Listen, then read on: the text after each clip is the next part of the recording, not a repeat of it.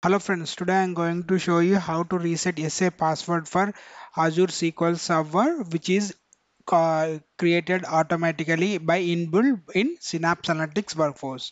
So as of now, you know that we don't have web interface for built-in SQL Server. So this is Synapse Workspace. In that, I want to reset for that you can reset the password here, or otherwise you can go to security, or you can go to settings. Here in the settings we have property options.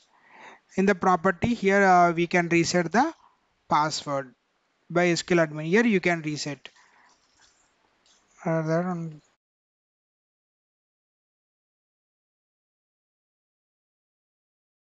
click save.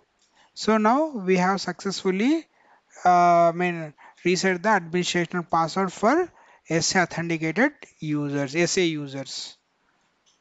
Okay, and this is the one thing. Meanwhile, if you are trying to face issue,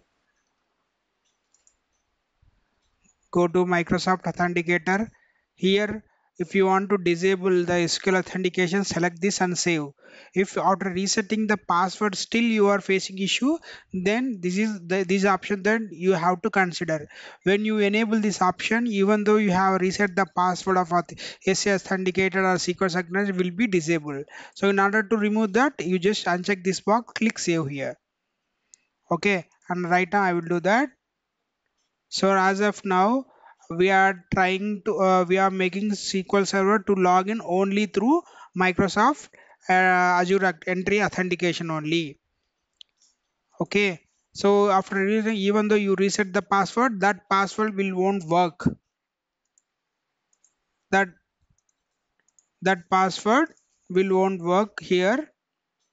Now, if you want to remove that one, just select and save. Now the password will work. So this is the thing that you have to remember. I hope you may like this video. Thank you. Bye.